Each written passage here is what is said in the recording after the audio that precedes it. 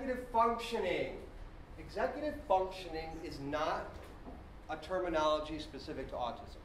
Quite frankly, it has nothing at all to do with autism. We all take on executive functioning skills on a daily basis.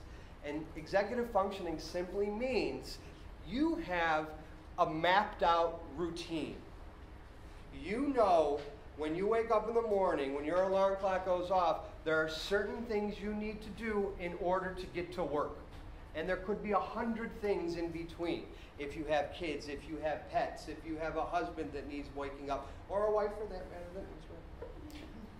These are all things that you have to do. This is all a route that you have to take in order to get to a certain point. You need to get dressed. You need to make a lunch. You need to make your coffee. You need to check email. Whatever it is that your particular routine dictates of you on any given day, that's executive functioning. You know that in order to get to point B from point A, certain sequences need to take effect, and in between, certain things need to be accomplished, and any deviation can cause you to be late. And sometimes that's just a car accident on the way to work. It's not, sometimes not even a fault of your own.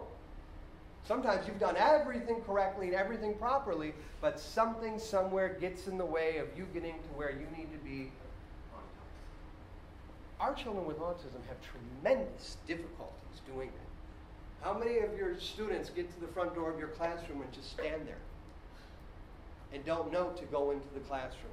And certainly don't know once they're in the classroom where they're then supposed to go. They need help and direction every step of the way. Because for a lot of our children with autism, putting that sequential order into action is extremely difficult.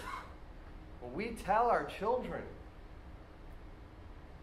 go hang up your jacket, go sit at your desk and get out your notebook. That's a lot to expect of some of our children. That's a tremendous amount of sequencing. And beyond just the physical act of completing those three activities, there's also an expectation in there that our child is listening to us, right?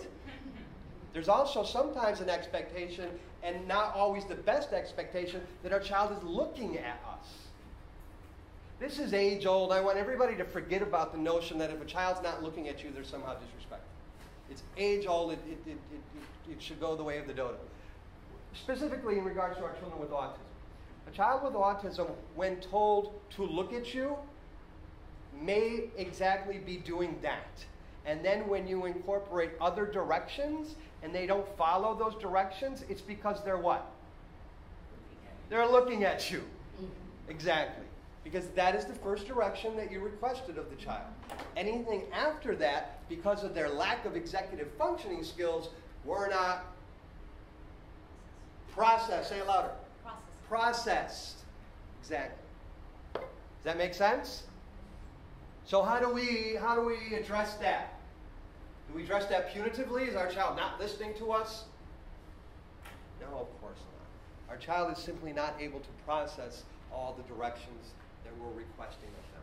And there are so many wonderful, beautiful, visual, exciting ways that we can put those sequences in order. We don't have a schedule in here, but next week, not today, you can come and see some of the visual schedules that we put into practice for some of our students. And a visual schedule, depending on how your child is going to receive it, could be something as simple as first and then.